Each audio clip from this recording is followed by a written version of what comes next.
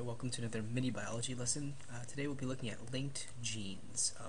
Linked genes has to do with what we're talking about in genetics, specifically chromosomes and where the genes are located on that chromosome. This typically gets confusing for students, so let me try to make it a little more clear for you.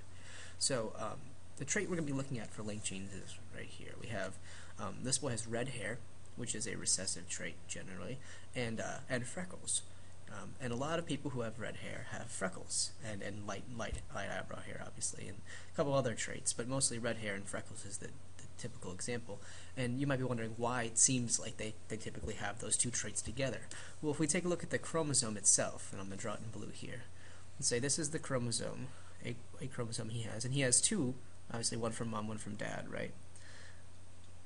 Okay, and on this chromosome, if we zoomed in to a certain part of the chromosome, we made that bigger, this would be coiled up DNA. And if we uncoiled that DNA, we'd get the area which was a gene. And let's say this is the red hair gene. Hair color, and this was the red hair allele. I'm going to get that back on the screen for you. This is the allele for red hair, and this is the gene itself. So here's the allele. The recessive allele for red hair, and then let's say right down here, very close to it, we unwind the DNA and we find another gene, and this is the gene for freckles. Okay, it's not that simple, it's not just one gene like this, but we'll just say it's freckles. It has to do with the melanin in the skin.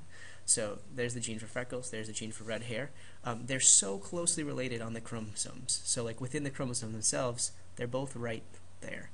Okay, that means that they're typically inherited together. During meiosis, when this chromosome is passed down from the mom or the dad into the sperm or the egg, these two genes go together. They never shuffle.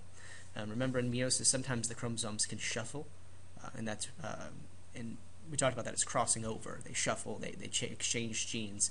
Well, in this case, these two are so closely related, so close together that they don't shuffle. That they're close. That they're related. They're inherited together. Which explains why certain traits tend to be found in some individuals together.